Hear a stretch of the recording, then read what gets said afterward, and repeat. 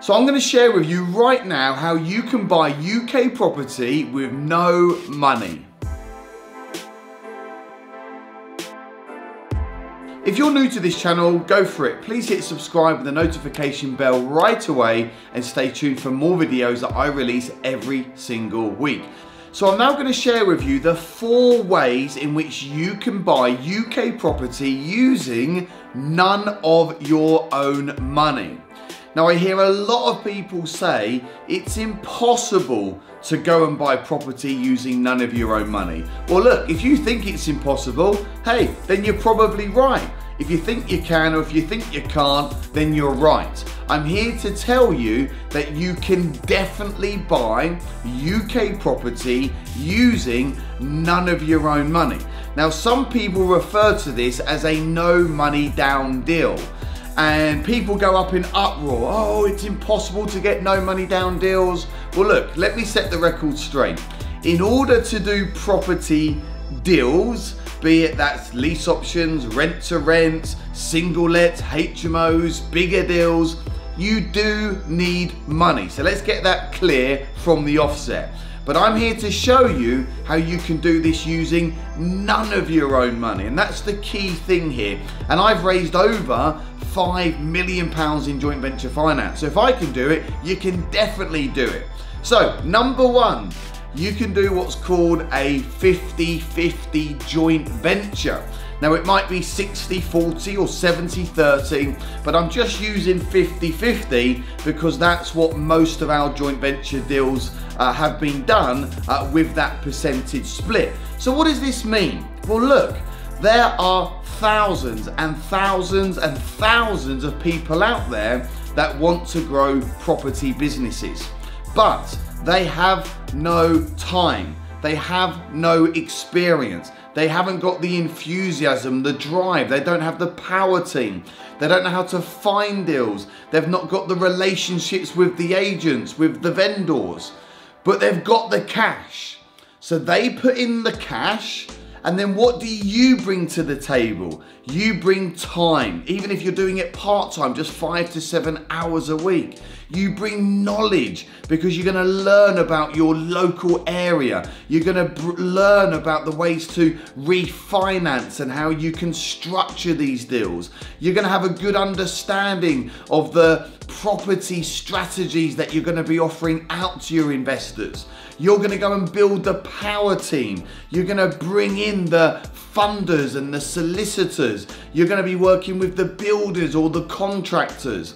So the fact that you are bringing all of that to the table makes the joint venture really, really attractive for your potential investor. So remember, they bring in the money, you do everything else, and then you can split profits 50-50. So you can either buy, refurbish, and then sell a property once you've added value. They get their initial investment capital back, and then you split the profits 50-50.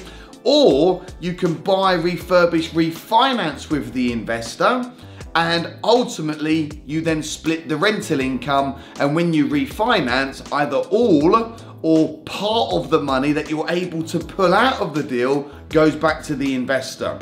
There are tons and tons and tons of people that would love to do joint ventures with you. Point number 2, you can get involved with lease options. So what is a lease option?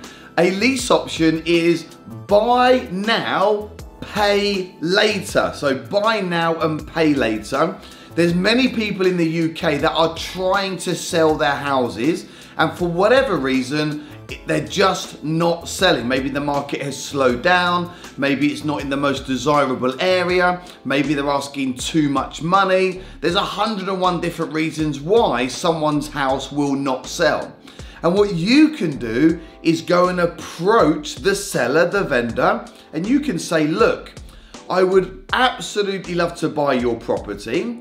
I will buy your property at X price, let's just call it £100,000, but I'm gonna pay for it later, and in the meantime, I'm going to lease your house. Lease is renting.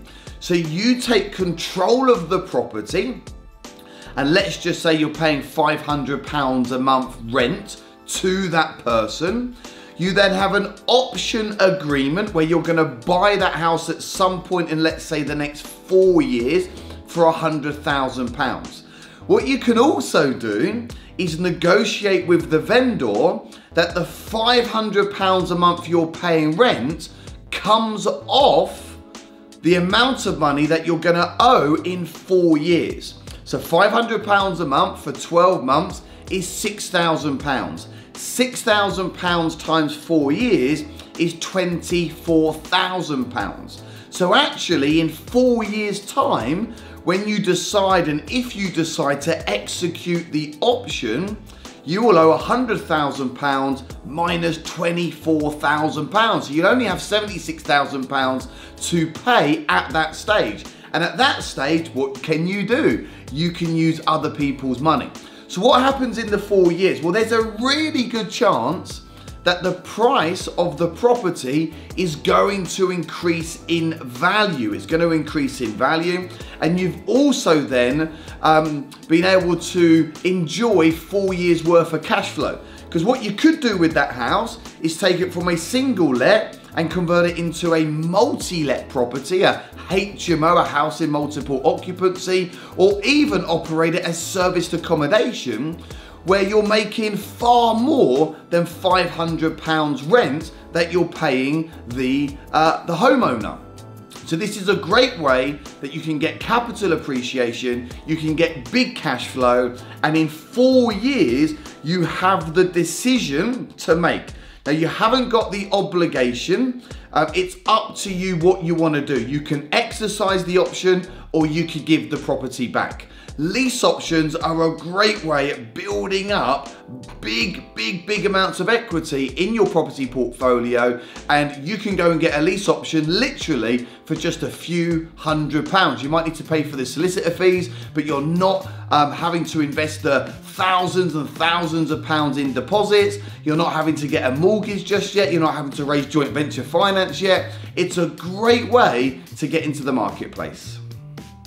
Now, the third way you can buy property in the UK with no money, well, hey, that's none of your own money, is by implementing a savings accelerator type product with your investors. So rather than the investor put in all the money, you do the work, and then you split everything 50-50, you can go and raise money with investors, friends, family members, people that know people, investors. They lend you the money, but rather than giving them a profit share, you give them a fixed rate return. So one of my first ever investors was a guy called Dave from Basildon, and he decided to invest £5,000, and at the end of the first year, I paid him back his £5,000 plus 10% interest. Now, let's say a property is going to cost £100,000. Well, you could borrow £50,000 from 2 people, £25,000 from 4 people, and then go and buy that property cash, add the value, do the refurbishment, maybe you're going to go into the loft, maybe in an extension, new kitchen, new bathroom. Then what you can do is refinance out at a later stage and then pull out that initial investment capital, pay your investors back, and then you own the asset in your name or your company name, but you own it 100%, and then you enjoy 100% of the cash flow. So you might be thinking, well, what's better to do? Is it best to do 50-50s, or is it better to raise money on loan agreements? And if I'm being honest with you, I'm not a greedy guy, and I just love doing property deals, and if I can help people, that's what this is about. Now, my preferred choice is always loan agreements, because I'm not giving away any of the equity. But if the only option was to do a 50-50 JV, then I would much prefer 50% of something than 100% of nothing.